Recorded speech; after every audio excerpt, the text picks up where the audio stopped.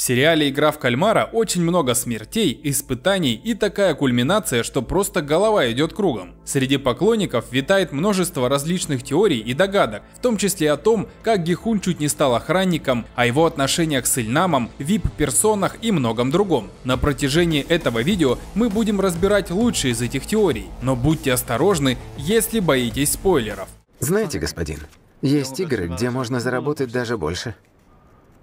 В течение сериала мы постепенно узнаем о внутренней организации игры в Кальмара, в том числе об охранниках и тех, кто всем этим руководит. Конечно, охранники вооружены и организованы, и вроде бы они часть игры, но мне кажется, что они были отобраны так же, как и все игроки. В первом эпизоде мы сталкиваемся с таинственным персонажем, его играет Гун Ю, который предлагает Ги-Хуну красный или синий конверт на выбор. И то, какой цвет выберет Ги-Хун, может определить его дальнейшую судьбу. Каким цветом будете играть?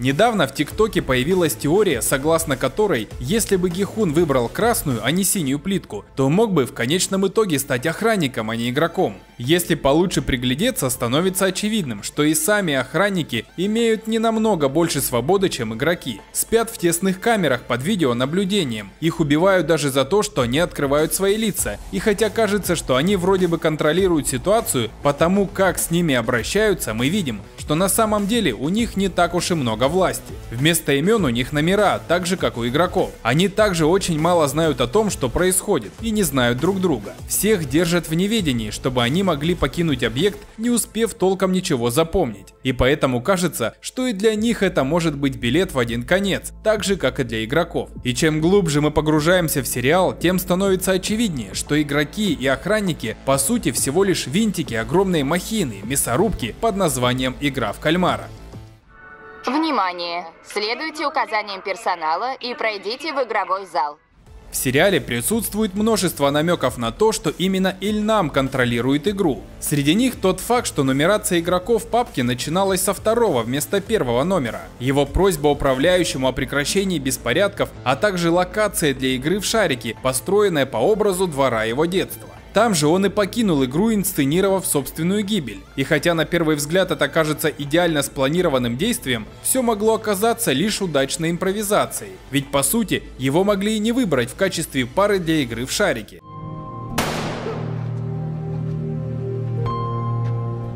Существует теория, что Ильнам на самом деле не хотел, чтобы его выбрали в этот раз, но Ги-Хун проявил к нему сострадание, и именно поэтому Ильнам позволил ему победить и перейти в следующий раунд. Как вы, наверное, помните, накануне игры в шарики Ильнам был очень болен, ну или по крайней мере он сам так утверждал. На протяжении всех игр его чаще всего рассматривали как обузу, а поскольку в шариках надо было выбирать себе пару, то скорее всего его никто бы не выбрал. Но Ги-Хун все же протянул ему руку, и вместо Ильнама без пары осталась игрок 212. Вы, ребятки, очень пожалеете!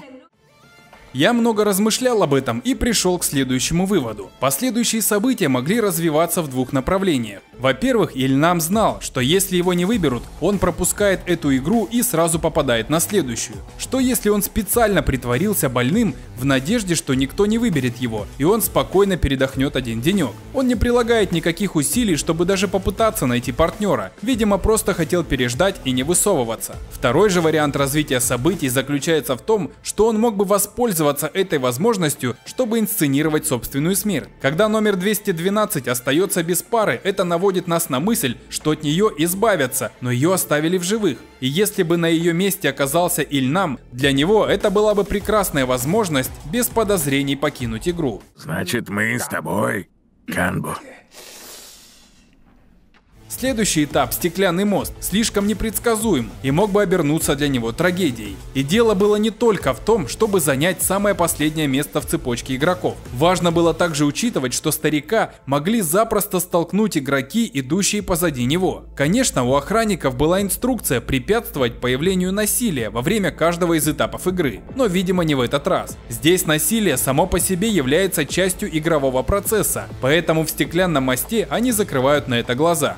Возможно, повлияло и то, что Ильнама среди них не было, и охранять было некого. Но в любом случае, он очень вовремя покинул игру, избежав это опасное испытание. Всех нас! Нужно отметить, что с самого начала у Ги-Хуна с Ильнамом сложились довольно странные отношения. На первый взгляд может показаться, что игра в Кальмара – это некий способ найти наследника в стиле Чарли и шоколадная фабрика. Однако на поверку все может быть гораздо более запутано. Есть мнение, что Ильнам на самом деле отец Ги-Хуна.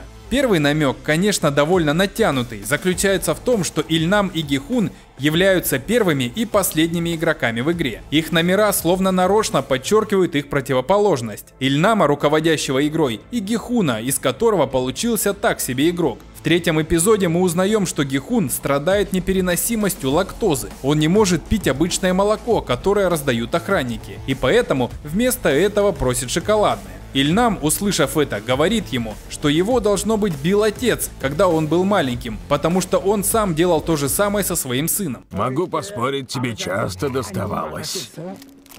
Как вы узнали? Когда я пересматривал сезон повторно, меня осенила еще одна идея. Обратите внимание на локацию для игры в шарики. На первый взгляд она напоминает обычный корейский двор. И хотя в этом нет ничего особенного, давайте послушаем самих игроков. Ильнам не только находит район, который выглядит точно так же, как его дом, но и Ги-Хун также говорит, что переулок рядом с ним очень похож на то место, где он вырос. Вполне возможно, что эта пара действительно родственна, но они отдалились друг от друга на протяжении всей своей жизни, пока Ильнам занимался игрой в Кальмара. Если это действительно так, то все игры могли быть созданы для того, чтобы проверить, достоин ли его сын пойти по его стопам или нет. В конце сериала он получает деньги Ильнама и становится свидетелем последних минут его жизни. И хотя поначалу кажется, что игра умирает вместе со стариком, в последних нескольких сценах мы видим обратное. Набор новых игроков-смертников продолжается, и Ги-Хун в итоге отказывается от своей поездки в Лос-Анджелес, чтобы остановить игру. Но что если вместо этого он в конце концов возьмет в свои руки управление ею? Забудь! Не смей играть! Смотрите, что получается. Ги-Хун сейчас чрезвычайно богат, и это богатство может быстро наскучить ему, как Ильнаму и другим випам. Также мы видим, что в конце сезона он, можно сказать, бросает своего ребенка. Ги-Хун должен был отправиться в Лос-Анджелес, чтобы встретиться со своей дочерью, но вместо этого он оставил ее, чтобы вплотную заняться играми. Похоже, что это тонкий намек от создателей сериала на то, что с Ильнамом и Ги-Хуном произошло примерно одно и то же. Возможно, Ильнам тоже должен был пойти и остаться сыном, но вместо этого он бросил его, чтобы участвовать в организации игр. И сейчас Ги-Хун делает то же самое.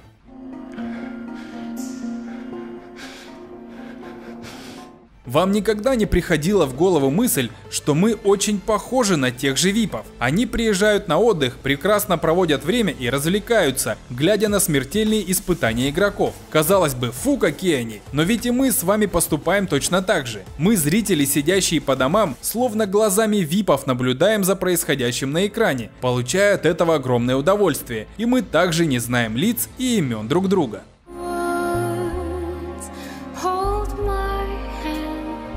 Последняя же наша теория касается управляющего, который, как мы поняли, внешне контролирует процесс игры, в то время как Ильнам наблюдает за ней изнутри. О личности управляющего мы знаем очень мало, только то, что он брат полицейского Хван Джун Хо, и что он исчез в 2015 году. В пятом эпизоде Джун Хо находит картотеку, которая содержит личные дела всех игроков. Среди них он находит и своего брата, и теперь мы понимаем, каким образом он мог стать частью системы. Управляющий жив, и стало быть, он победил в играх 2015 года. Распорядитель слушает. Рад, что игра вам нравится.